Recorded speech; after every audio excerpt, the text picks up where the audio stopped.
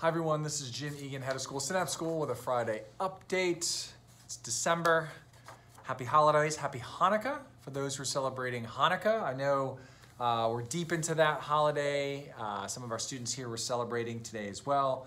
So I hope that's been enjoyable to our families out there who are celebrating Hanukkah. Today's update is important as always. I will say today was an interesting day for me. It was a day where one of our students steps in as head of school. A student was a head for a day. It's a spring benefit item. The families often put in for, and so we had a middle school student today acting as head of school. It's a great day for me to sort of step back and say, hey, don't ask me if you've got a question, student or faculty, talk to the student in charge. So that was really fun. We had an assembly this morning that she kicked off on winter trivia that was put on by Michelle, her advisory in the middle school. I was watching in Mark's advisory, which is the most spirited bunch of kids in this contest around trivia. And I have to say, our middle school head, Stephanie, she is ruthless, and her group of kids, I think, won the trivia contest. It was a lot of fun this morning, and I got to sort of take a step back and observe it more than anything else. Okay, so some news going on. We have a vaccine clinic tomorrow. It is clinic number 2. So if you came to the first clinic and you want to receive your second shot tomorrow on campus, our campus will be open and hosting the clinic. Please read the emails, please read the newsletter about what you will need or when you should be there. I think it's going to simply mimic the first clinic. So read and watch for those messages. Q cartridges and testing. Many more issues have been coming up in terms of the tech around Q, whether it's the reader or the cartridge or the cartridges themselves. We've just had some tech issues. So use your cartridges sparingly, certainly use them when we tell you to use them, and be mindful of how you are going about your testing with your children in the morning, because we don't have an unlimited supply and we have enough to get us to the new year, but that's about it. Some people have asked me about testing going into the new year, certainly with the new variant emerging. We're thinking about it. I'm reaching out to members of our COVID task force and our doctors as usual. It's too early to tell if we will need to pivot from our current plan. Right now we're doing 2 times a week testing, which is acting like a gating mechanism, like that's the strategy.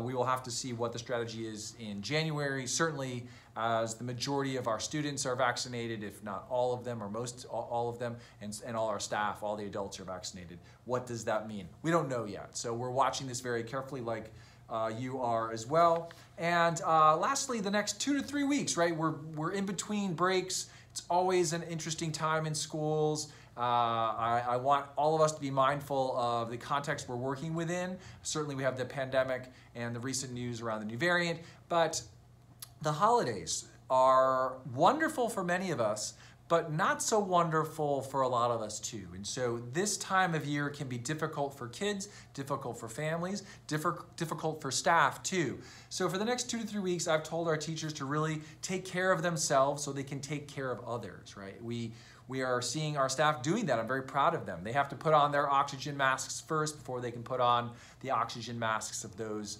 sitting next to them, to think of this in terms of an airplane metaphor. So I want you to do the same thing at home. Take care of yourselves so you can take care of others. We are really excited about the holidays ahead.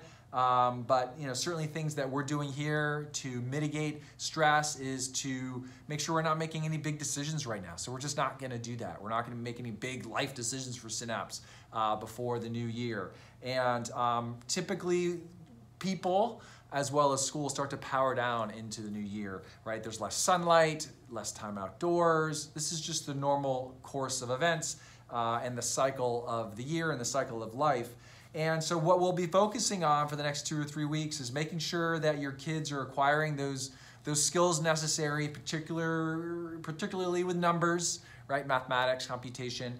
Typically, also, we're focusing on reading and writing, so letters, numbers and letters matter. But I think most important, I'm telling staff to make sure that they love your children, parents. Like, that's why we're really here, to really know your kids and do what's right for them individually. And I think we can do a really good job of that here at Synapse due to our foundation of SEL. We're the first school to build a K-8 on top of a foundation of SEL, right? Our immersive social and emotional learning curriculum and value set and culture really matters, as does being a K-8. We're small. K-8s are able to really focus on children in the proper age and stage that they are in.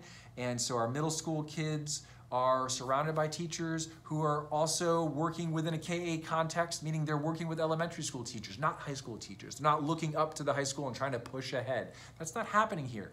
That allows us to take care of your kids and really love them.